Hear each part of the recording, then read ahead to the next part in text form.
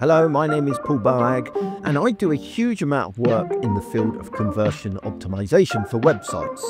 And one of the tools that I use the most, surprisingly, is a free tool called Microsoft Clarity. Now, you might have heard of Microsoft Clarity, but never tried it. And so I want to tell you why it is my go-to tool for conversion rate optimization.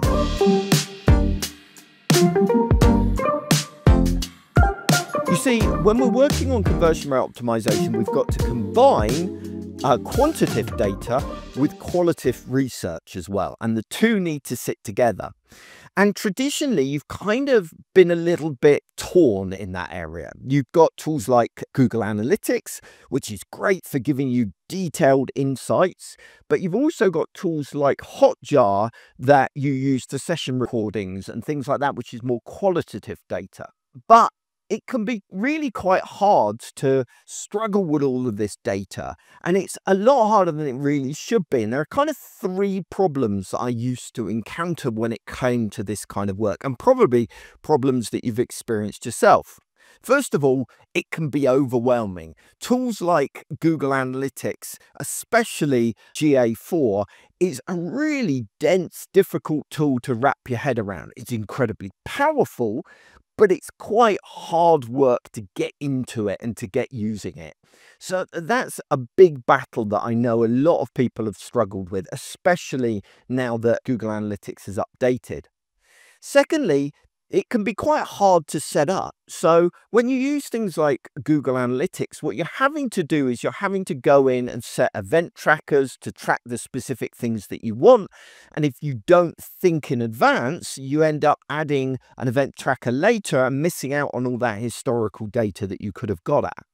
And finally, you're juggling multiple apps. You're using Google Analytics for your more dense analytics stuff, and then you're having to swap across to something like Hotjar if you want insights like session recording, heat maps, that kind of thing.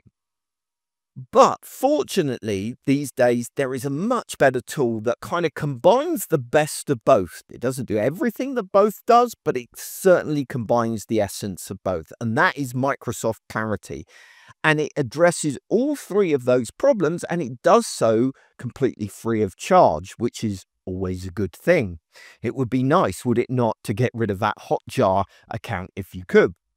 So what I love about Microsoft Clarity is that it focuses on the right insights. So rather than overwhelming you with you can have whatever data you want, instead it zones in on the things that make the biggest impact to conversion, right? So it provides insights like rage clicks, where people are repeatedly trying to click something and getting frustrated when it's not doing what they expected. Dead clicks, where people are clicking on something that isn't clickable. Excessive scrolling, where people are going up and down the page trying to find a piece of information they want. And then quick backs, where people are going to a page going, no, that wasn't what I expected or what I wanted, and going back. So it really hones in on the problem points on your website.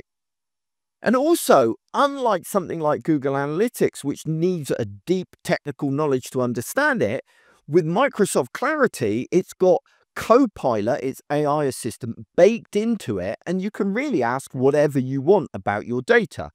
So as you can see from this screenshot, I've asked what are the most common user actions people take before leaving the site, and notice that number one, people are clicking on a text marked null.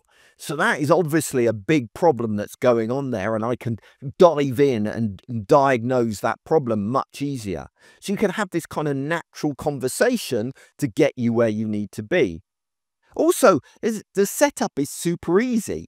Obviously, you add your bit of JavaScript to your website like you do with all of these tools, but there's no need to set up event trackers. And that's because Clarity tracks every interaction, everything within what's called the DOM, the document object model. So it can give you historical data on new events that you've set up. So suddenly, let's say you suddenly decide you want to track what's happening with a particular button, or what flow people go through the site, or whatever specific piece of information you want.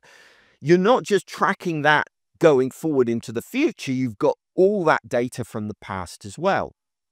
And then the other thing that I really love is it brings everything together. You get your insights, you get your recordings, you get your heat maps and your analytics all together in a single application that makes things so much more straightforward and so much easier to use. And this makes it ideal for improving conversion on your website. So just to give you a quick glimpse of how I go about doing that, first of all, I will identify the biggest problem on the site. So I'll look at the insights that Microsoft Clarity provide me, maybe ask some questions of the AI, and I'll identify whether it's people clicking on a particular button that they're struggling with, or whether it's a particular page where people are quick backing. So they're going, looking at it and go, no, that's not right, and leaving it. So I kind of narrow down the problem and I take one problem at a time. I start with the biggest problem on the website. And once I've identified the problem, then I start to try and dig into that and understand what's going on. And heat maps can be really valuable to see where people are clicking, how far they're scrolling, what they're doing on the page. But also I'll watch back session recordings of people doing that action that's causing the problem, so I can see exactly what's causing it. And that allows me to form a hypothesis about what the problem is and how I can go about fixing it. Now, I might test how I fix that problem using A/B testing or doing some usability testing. But once I then push it live, what I can do is monitor the solution that I came up with so that I can ensure it's outperforming the previous version. And I can do that by comparing it myself to historical data. And I've got all of that data available so I can see what's happening after I've made the improvement and what's happening before I made the improvement. Now, I'm not claiming that this app is going to completely replace Google Analytics for everything, right? It doesn't provide some of those advanced features of Google Analytics. But if you're not a kind of complete Google Analytics geek and you really are into all of these kinds of functionality and funnels and events and all of that kind of stuff, and if you aren't very comfortable and familiar in Google Analytics, then Microsoft Clarity offers a great alternative. Equally, it doesn't replace everything that Hotjar does. It doesn't do surveys. It doesn't allow you to run user interviews or user testing. But really, if I'm honest with you, there are much better tools out there than Hotjar for all of those individual things. And unless you're being forced to kind of buy one tool that does it all, maybe Hotjar isn't the best solution in your particular situation. My advice is basically to try it and see. You've got nothing to lose. It's absolutely free, and they've bent over backwards to ensure that it has a minimal impact on the performance of your website. So really, there's no reason not to give it a go.